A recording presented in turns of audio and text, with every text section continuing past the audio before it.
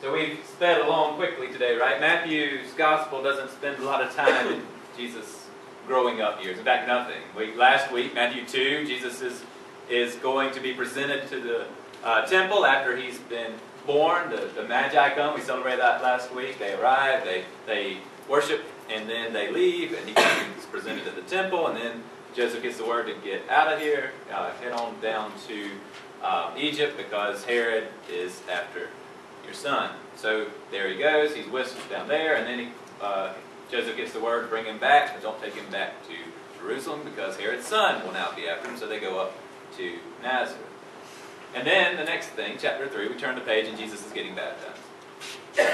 He goes from infant Jesus, or child Jesus, to grown man Jesus in a matter of a chapter. And Matthew doesn't linger there, doesn't spend any time there with this growing up years. It's only in Luke that we get the idea that Jesus was tough as a 12-year-old. That's when he snuck away and went back to his father's house to do the teaching. But in Matthew, it's just child Jesus, and then today we're at baptism. It skips all those years when we want to know, what was Jesus really like when he was a teenager? How do you deal with a teenager, even one like Jesus?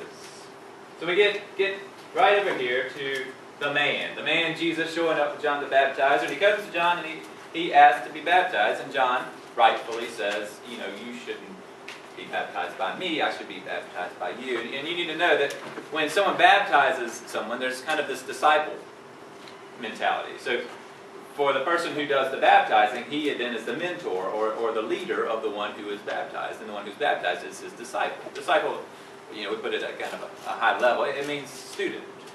So John the Baptist would then be the teacher of Jesus the student. He says, wait, this is not the right order. I've been proclaiming that you're going to come, and you're going to be the one who brings the Holy Spirit and fire in your baptism. All I have is water. You're going to be the one who comes. And of course, water is a sign of cleansing. And John knows that I don't need to cleanse you. If anything, you need to cleanse me. You're the one who needs repentance. Anybody can see you're the one. You're the one who's coming, who baptizes in a way that I could never baptize.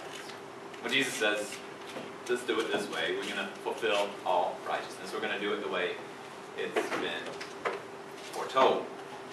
So John relents and baptizes Jesus, and all of that takes place. We think about repentance, about why we need it, and what good it's for.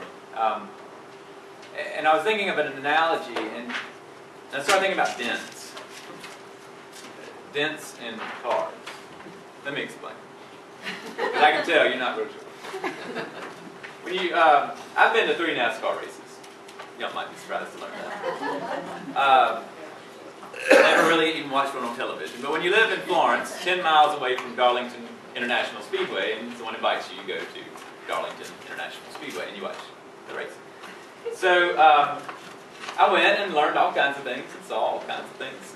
I saw some people who looked like me, and a lot of people didn't look a bit like me. And saw some sights I'd rather not remember. And so we finally got to our seats, and we got on these headphones, which I found out were less about hearing what's going on, more about dampening the noise. And so I sat there, and at first I was impressed by the speed. Then I fell asleep. Because it's even as powerful as those things are, and as loud as it is, they're doing the same thing. And then it's hot, and you're going around, and the sound is even the same. It's just that constant roar. So I'm falling asleep, and then finally there's a wreck. So I'm awake again. And I thought that was odd too. 500 laps of waiting for a wreck. But what I thought about was how much money had gone into making that car perfect to start the race. Everything had been in studios. They had figured out with computers exactly what the angle should be to make a perfectly aerodynamic car, only to, within a few minutes, have it reshaped by life. Either a mistake the driver made in hitting the side of the wall, or a mistake another driver made in hitting the back, and they're ripping things off and they're banging things out, and that perfect car is now quite imperfect. So there's my dents analogy. I mean, that's life. I mean, that's what John's telling us. It is that sometimes we have caused some dents in this beautiful creation God has made in us. I mean, sometimes we have done some things. We've banged ourselves into some walls. We've made some mistakes that have caused some dents. And sometimes it's, we got to say it, our fault. Sometimes we have sinned. And that's that perfect car that was made that was going to help us get to that race faster. I mean, the whole design of the thing is who can be the first one to get there. Each dent then slows the car down. If it was faster to have dents, they would start out with dents. But they started out with this perfectly smooth car because that was going to get them there faster. And along the way, here come the dents. But the other part of it is, and the part that John's baptism can't wash off is sometimes people bang into us. Sometimes the dents weren't our fault. Sometimes another driver made a mistake, and we ended up dealing with it.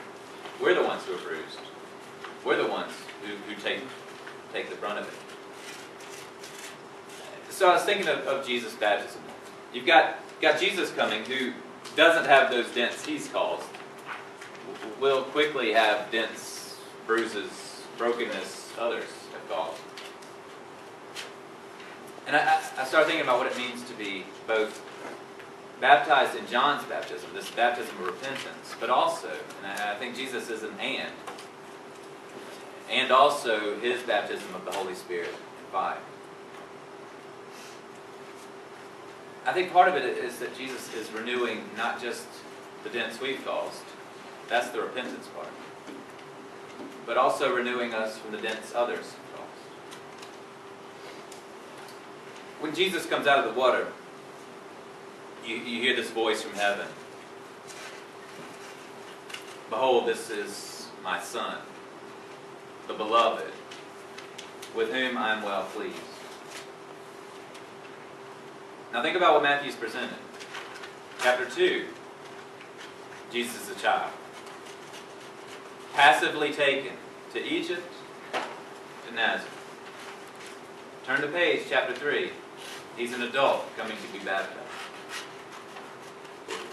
We assume he's done something. We know he's lived so many years. But there is absolutely nothing in Matthew to show us that he has pleased his Father. He's a child taken to Egypt. He's a child taken to Nazareth. He comes to the baptism, and the voice from heaven says, Behold, this is my Son, with whom I'm well pleased. He's done nothing to earn God's pleasure. It's bestowed upon him. This is my Son, with whom I'm well pleased. I was reading that in Mac the other day. Sometimes, it's part of the problem being a preacher's kid. What are we going to hear about on Sunday? So, there we go. Matthew 3. So I start to read it to him. He said, I didn't know that God spoke when Jesus was baptized. As if he had memorized the scriptures and that was like one big point. I said, yeah, and I think that happens whenever anyone is baptized. I think God speaks these same kind of words. And of course he says, well, did you hear when I was baptized? Well, I didn't hear it, but I felt it. And I feel it whenever someone's baptized. Whenever a person is baptized, I feel God saying, this is my beloved child with whom I'm well pleased. And of course, if he'd gone the next step, what had I done when I was 6 months old to have pleased God for him to say that? Or what adult had I done when I was 30 and I got baptized for God to say I had pleased him? Or 70 when I got baptized and God said, I'm well pleased with him. What had I done? I think that's the fire, that's the Holy Spirit part of Jesus' baptism. It is. The repentance part is the cleansing of the water. The Holy Spirit and the fire come into us and saying, these dents you've caused, you can be forgiven of. These dents others have caused, you can be forgiven of, because your primary identity is not the dents on your body, the bruises in your soul. That's not who you are. You are broken. I am broken, but not ultimately. Our brokenness is like that fracture that some of you know way too much about. that does heal back. And it leaves a scar that they can perceive. A trained doctor can feel your bone and figure out, oh, that's when you broke that. But that's not your identity. That's part of your history. It's part of what you've come through or are coming through, but that's not who you are. Who you are is child of God, beloved of God, with whom God is well pleased. That's who you are. Those other things are part of your story, but they aren't who you are. So I think when we come to this water, this font, we come and say, I have some dents in me that I need smoothed out because I can't run the race as quickly for God if I still am living in these dents. I'm not getting us there as quickly as maybe God would have. But I have some other dents that I didn't cause. Some of these dents are what others have done to me. Even so, that's not who I am. Who I am is child of God, beloved of God. And even though I didn't do anything to deserve it, God is well pleased with me. Because that's God's default position. There's a psalm we're thankful for, Psalm 103. In it kind of, for me, covers both. The verse we usually quote is, as far as the east is from the west, so far God removes our transgressions from us. And we're glad of that, of course, because that's the sign that we can be forgiven of all this mess that we've brought upon ourselves. But then it goes on to say, as a father loves his child with compassion, so God loves those who have the fear of the Lord. That's God's default position. Compassionate Father, loving Father, the kind of Father who looks down and says, I am pleased with my child. When we come to these waters, we say, we reclaim, we reconnect with a God who says, I'm pleased. I'm pleased. You are my child, my beloved. I'm pleased with you. In a few moments, we're going to go through what's a liturgy, and it's familiar words because you hear it when we baptize another. But today, hear it for yourself. We're not rebaptizing you. Let's be clear. We don't do that. But we do reaffirm our baptism. We reclaim it. We claim it again. And so what we'll do is we'll go through this liturgy and we'll pray these prayers and we'll remember what it means that God can work through water to change lives, to renew lives. Behold, I'm making all things new.